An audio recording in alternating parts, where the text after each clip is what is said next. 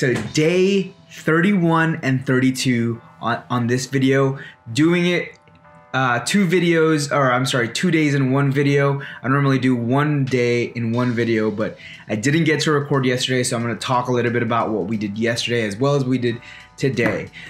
So yesterday, just going straight into it, we did risotto from scratch, out of the box from scratch. We par cooked it and then finished it at pickup. We did sort of a round table discussion. I don't know if I have, I have a picture of it here where we just put down a risotto and talk a little bit about it. This risotto was made with chicken stock, and it's also made with 1 part cream, and then, 2 parts cream, 1 part not manchego. I'm forgetting the cheese now. It was a sort of, it's like an Italian cheese. I'm forgetting. It's escaping me in front of the camera, so I'm forgetting. But bottom line, there's some cream in here, lots of butter, and some chicken stock, and you're just kind of cooking it through and kind of mixing it around to make sure that nothing is overcooked and everything is cooked evenly. The one thing that I did get feedback on was that I need more liquid on the plating. So more liquid to finish. The doneness was good, seasoning was good, more liquid on the dish itself when finishing. So if I just added another 1, 2, maybe 2 ounces of stock, it would have been done. So yeah, lesson learned there. Just serving it a little bit more wet than usual. Obviously, it's my first time making risotto. We made it with some saffron and white wine, which added this sort of yellow hue to it, which is really nice. So yeah, just having it more wet. I actually got to bring some risotto home to practice, so I'm looking forward to practicing on that. Yeah, like I said, we did a round table, talked a little bit about our dishes. We also did bone marrow. This is with a partner, so you know, just work together on this acidic lemon salad that would pair nicely with the fat of the bone marrow. This acidic salad was so delicious, especially paired with the bone marrow. You really want that acidity because it's so fatty and so rich that it helps to sort of take that down and kind of cut everything through, cuts right through the fat. So it's really delicious, and I actually got to take some bone marrow home, put it in the freezer, so I'm gonna prepare it later on for a special occasion, maybe, who knows. But yeah, this was fun. This was a partner activity. I actually left the baguette in the toaster itself, so I actually overcooked the other side, but you really can't see it. The presentation side is what's showing. So that was a no-no for me, and sort of an embarrassing moment. But yeah, never leave things on the salamander because it cooks quickly on that broil. So yeah. Moving on to the next day, this was the Osso Buco that we made.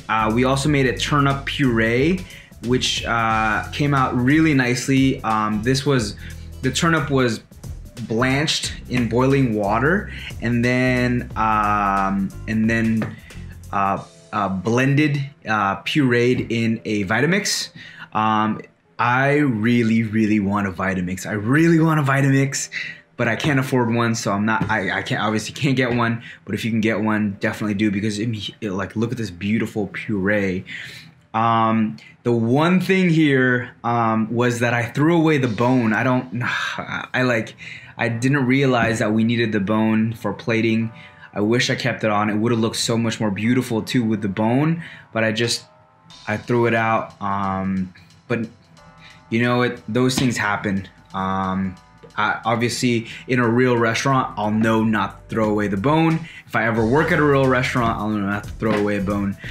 But I thought it was like a boneless sort of braise that you present. So also working on some knife cuts. Definitely still a long way to go. As you guys know, I practice almost, if not every day. So long way to go on these brunoise and this chiffonade. But yeah, just sort of working through that. He said the seasoning for the turnip was delicious. Also, the puree consistency was really nice.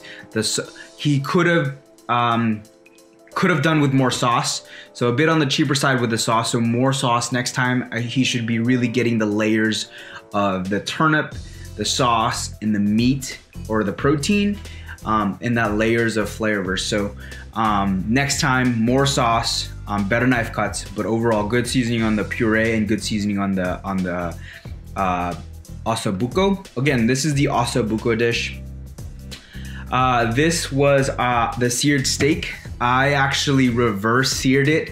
So I put it in the oven with a probe thermometer set so it let me know when to take it out at a certain temperature. I took this out, put it in the oven raw, took it out at 115. So yeah, definitely it was just, you can't mess up. You really can't mess up with a probe thermometer at low heat. You can't mess this up, and it's beautiful browning. This was the blanched asparagus that we made.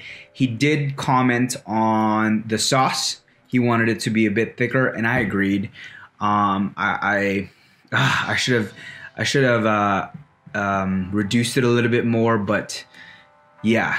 I mean, next time, definitely. But and you'll see for the next sauce that I present, I did thicken it up, but then he asked, he would have wanted more acidity. So lessons learned there.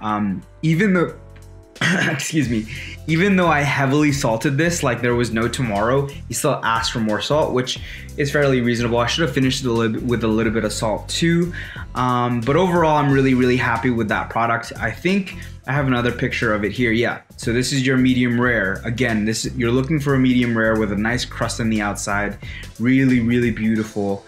Yeah, so that was sort of what we are looking for. Again, just needs to work on the sauce and really not rush that. But I felt like I wasn't rushing it.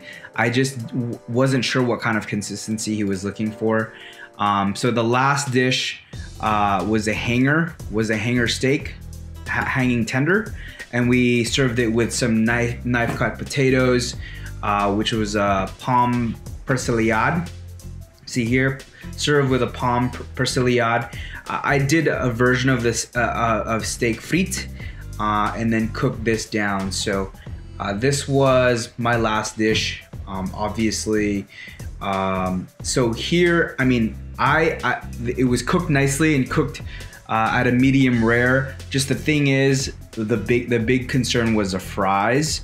I just ran out of time and thought I didn't have any more time, so I just sort of pulled it out. If I just took my time with these would have been, you know, at the correct doneness. They're wilting because they're not at the right doneness, and I'm just bummed that I didn't take that extra 3 minutes to just brown them and get them done. So he also would have wanted more on the persillade. The sauce here, the sauce consistency is much better than this one. Oh no, this one. See the difference between the two sauces? This is much thicker. That's what he's looking for. This was already nappe consistency, but a level up on the nappe consistency. He did say that this was good seasoning, but would have liked a little bit of acidity in there. So a red wine, like a splash of red wine vinegar in there would have made a huge difference in the dish. And that comment really blew my mind because, I mean, I would have never thought to add a red wine vinegar to my dish, but he was right. Like balancing that salt with a little bit of acidity would have been, yeah, it would have been amazing. So yeah, definitely something to think about. Also a lesson learned in terms of adding acidity to certain sauces and dishes as a sort of balance of flavors. I really want to make a video later on about the flavor compass, where you imagine like on a compass there's fat, there's acid, there's salt, there's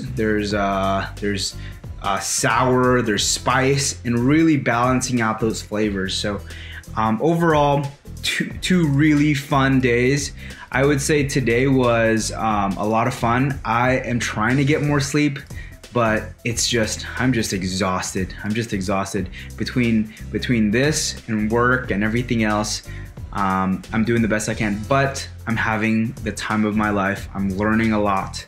I'm doing the thing that I love to do, and I can't ask for more, you know. And these are the failures you want to make. These are the lessons you want to learn. Some of the things that we're doing. So it's been so much fun, and I get to obviously take home a lot of good food. So yeah, overall, I'm really happy with how today went. I